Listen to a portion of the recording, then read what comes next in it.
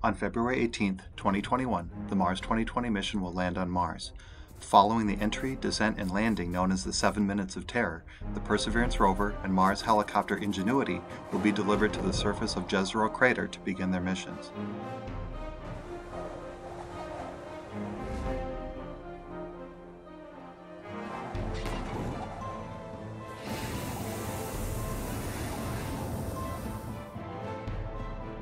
Jezero is the site of an ancient lake, which NASA identified as one of the most promising locations to look for evidence of ancient microbial life.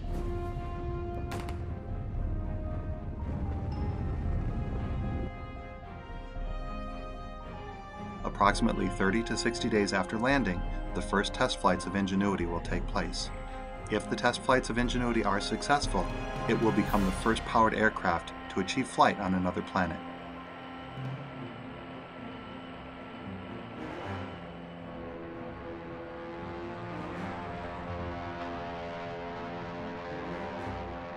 The Mars helicopter technology demonstration was named Ingenuity by Vanessa Rupani, a high school student from Northport, Alabama, who submitted an entry to NASA's Name the Rover contest. The story of the Mars helicopter goes back to 2013, when NASA's Jet Propulsion Laboratory started a technology demonstration project, then published a conceptual design for a helicopter to be included with a rover in 2014. By 2018, the project had received funding and had been selected to be part of the Mars 2020 mission, along with the Perseverance rover.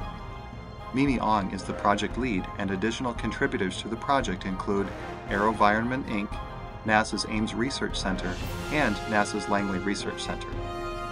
The project faced a number of daunting challenges during the development and testing of the helicopter. A major hurdle was developing a craft that would be capable of generating enough lift to take off and fly. On Mars, the helicopter will experience a downward gravitational pull of about 6.7 newtons. This is roughly only 38% of what Ingenuity would experience on Earth. So why is flying on Mars so much more difficult? The problem is the atmosphere on Mars. It's there, but just barely. To achieve flight, a helicopter must generate upward lift by spinning its rotors to push down the gases present in the atmosphere.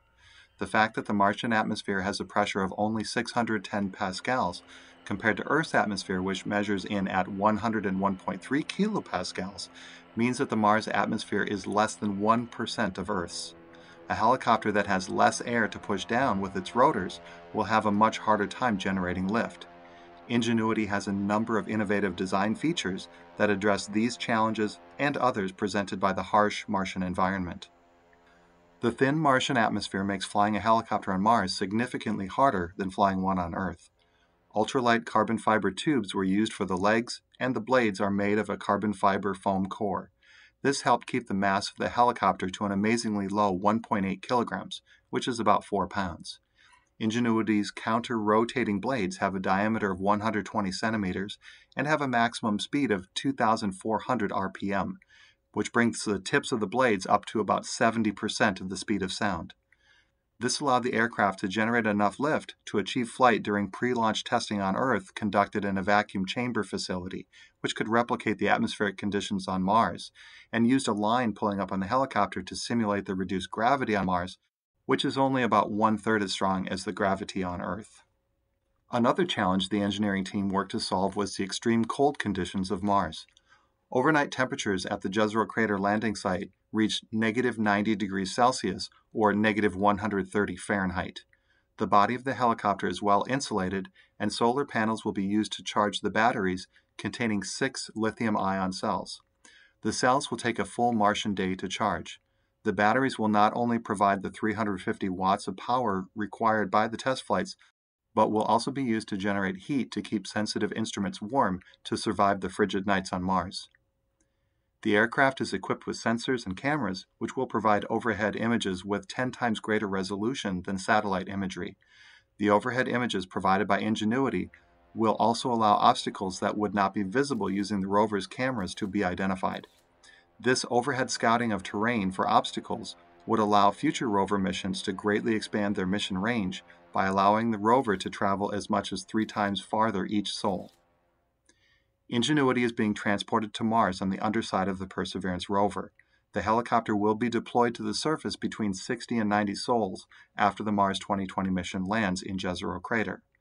During a 30-day testing window, Ingenuity is scheduled to make up to 5 flights, reaching altitudes of 3 to 10 meters and distances as far as 300 meters. The test flights will be scripted in advance by controllers at JPL because of the significant communications delay between Mars and Earth that would make it impossible to control the craft using a joystick. Ingenuity is capable of autonomous flight, meaning that even though its flights are scripted, the craft has the ability to make in-flight decisions about how to fly. Data from test flights will be transmitted by Ingenuity's antenna system and relayed back to Earth by Perseverance or one of the Mars orbiter satellites. So what could a successful demonstration of flight on Mars mean for future exploration of the solar system? NASA hopes future aircraft could expand exploration of the surface of Mars to include regions with exposed water ice and salty puddles called brines, which might possibly support microbial life forms.